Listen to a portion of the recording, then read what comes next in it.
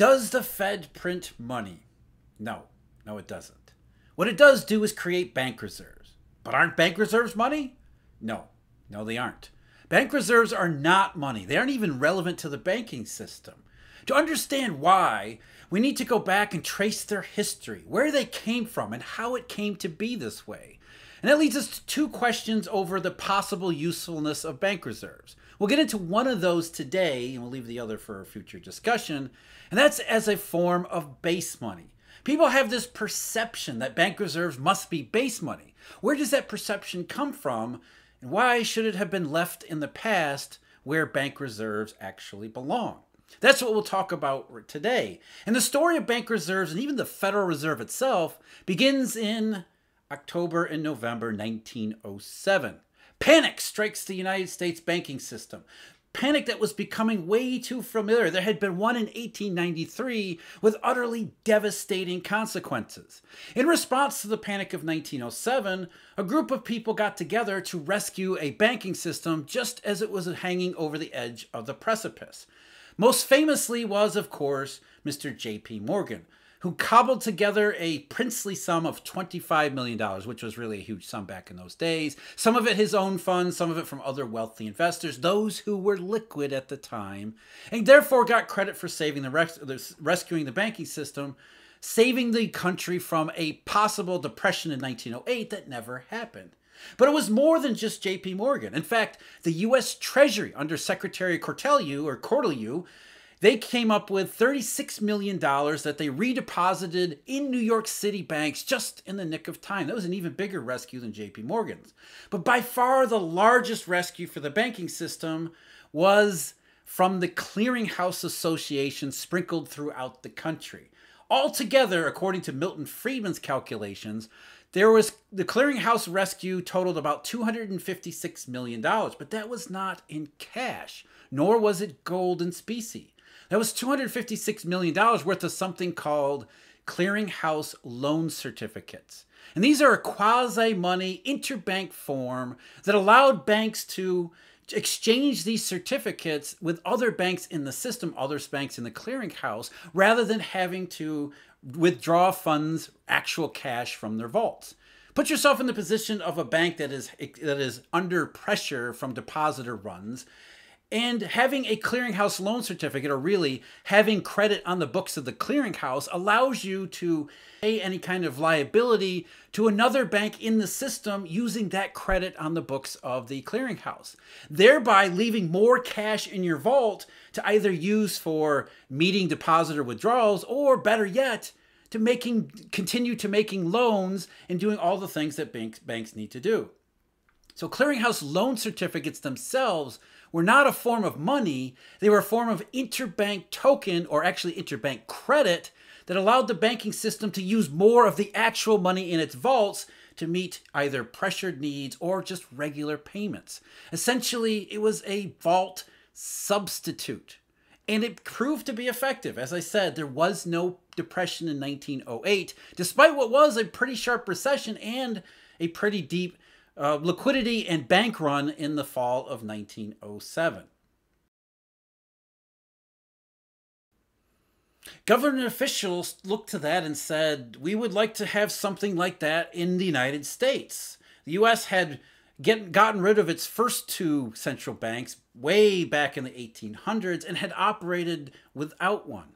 However, the success of the clearinghouse model in 1907 convinced many politicians to do something similar, except instead of being a private bank clearinghouse association, or actually several sprinkled out throughout the country, why not have it all under the umbrella of a public utility? Now, of course, they didn't call it a central bank because Americans quite rightly distrusted them. Instead, they would call it the Federal Reserve. And the Federal Reserve's chief instrument and tool would be bank reserves. The bank reserves were nothing more than the Fed's version of clearinghouse debt certificates, a limited use interbank token that banks could draw upon as a form of credit with the Federal Reserve banks, the various branches rather than clearinghouse associations sprinkled throughout the country. That's where the Federal Reserve came from, this desire to use clearinghouse loan certificates, but under a public utility umbrella. However, already by 1907 and going forward from there, the monetary and commercial system in the United States, indeed around the world, was already changing. The role and the importance of actual cash was diminishing. And if cash was going to diminish in importance, then what would be the use of an instrument whose purpose was to substitute for cash in a vault? I'll give you an example. A fellow by the name of David Kingley back in 1910 wrote, "The contemporary share of checks in business-to-business transactions or wholesale trade was at 90%. And the success of the check payment system was all the more remarkable for its decentralization. Each bank was connected to the system only through correspondence of its own choosing. An interbank network, an interbank ledger that eliminated the use or the need to use hand-to-hand currency to settle transactions between banks, at least. You wouldn't need to use cash in your vault because you could settle on this correspondent network using check instruments.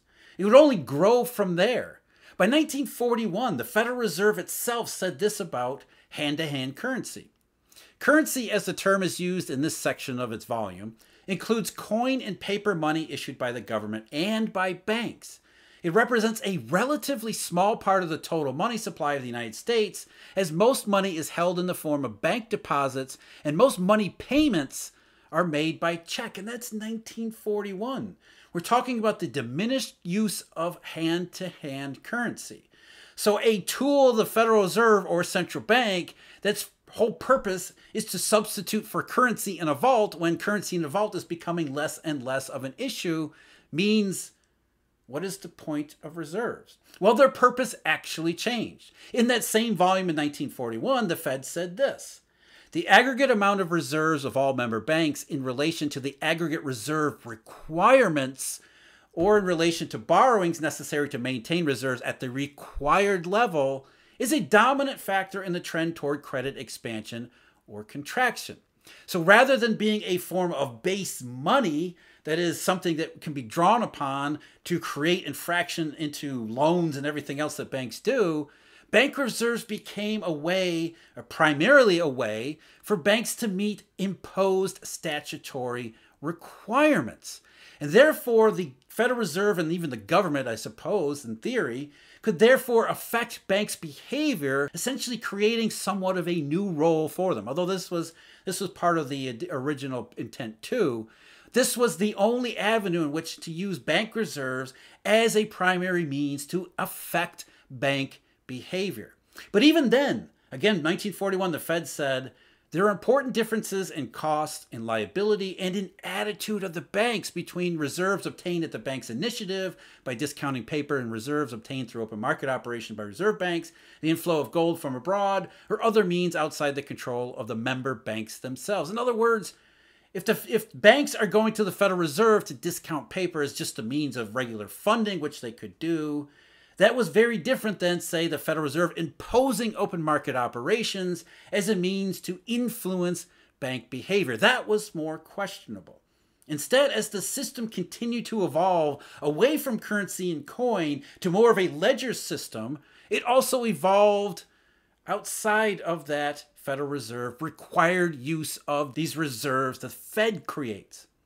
As Milton Friedman said in 1969 of the Eurodollar system, the amount of cash being used by then, especially outside the United States, was negligible, which meant an entirely a ledger money system. And on that entire ledger money system, if there were no reserve requirements, what use would there be for the Fed's bank reserves? That is something the Federal Reserve was going to find out throughout the 1970s, especially in the early years of Paul Volcker. The myth goes that Paul Volcker made reserves expensive, thereby taming the banking system somehow and crashing the Great Inflation, ending the Great Inflation once and for all. That was the idea. The Fed was going to use this reserve requirement power to manipulate bank behavior. In fact, in July of 1981, Federal Reserve officials had this very discussion because it didn't seem to be working. As Mr. Roos said, talking to Paul Volcker, isn't our purpose, though, to impose the discipline of monetary policy upon the banks? That was the idea. And won't the fact that they had to pay more teach them a lesson? Won't it teach them that if we want to discourage their extending credit, for example, that they have to take seriously and not anticipate that we'll be there with the funds they need for their reserve requirements when they need them? Again, the idea is if banks are making too much credit, banks are creating too much of this ledger bank money, then the way to restrict that creation of money to tame inflation in the economy would be to make the reserve requirement more expensive to be met. In other words, if you make the bank reserves more expensive, it makes creating credit more expensive. Therefore, banks won't do it. That was the theory. As Roos continued, I thought our strategy essentially was to attempt to bring down inflation by controlling the availability of bank credit.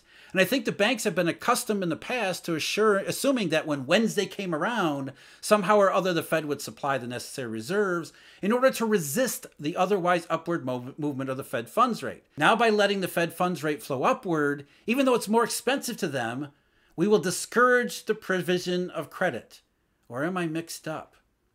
As Roos would find out, he was indeed mixed up. That didn't work. In other words, making bank reserves more credit, meaning making the reserve requirement more expensive to meet, did not, in fact, tame money creation or credit creation at the banks.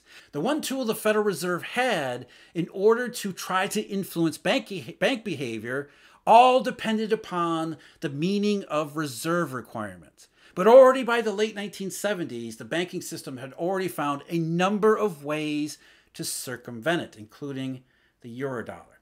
Why pay for a reserve requirement that gets increasingly expensive when I can shift funds offshore where there is none? Or, if you want to keep funds onshore, shift customer deposits that would be subject to reserve requirements to something like a non-bank money market fund. Any number of innovations so that when you create a loan, which then creates a deposit liability, which is then subjected to a reserve requirement, you weren't stuck paying the higher costs associated with the reserve requirement. You could then manage your liabilities so that you don't have to be subjected to the Federal Reserve's reserve policies or the government's. Banks had taken control over money creation and credit creation, sidelining the Fed. And since there was no more really hand-to-hand cash, what role was there for bank reserves? As Alan Greenspan admitted, at least in private, in March of 1991, I must say I'm quite reluctant to cave in, if you will, on this question that we can do nothing but target the federal funds rate. Well, Alan, you did cave in because that was absolutely true. Once bank reserves were sidelined, what did the Fed actually have left? This issue arises largely because what we are doing de facto is targeting the funds rate. I'm not sure that any of us believes that that's the right policy. And then as Meltzer replied, as a practical matter, we are on a Fed funds targeting regime now. We have chosen not to say that to the world. I think it's bad public relations, basically, to say that that is what we are doing. And I think it's right not to. But internally, we all recognize that that's what we are doing. Listen to what they're saying here. The Fed does not print money. The Fed's bank reserves, which used to have historical use, no longer does. All they can do is target a federal funds rate. And what did they do to target a federal funds rate? They might supply some reserves or take them away in order to meet the federal funds target.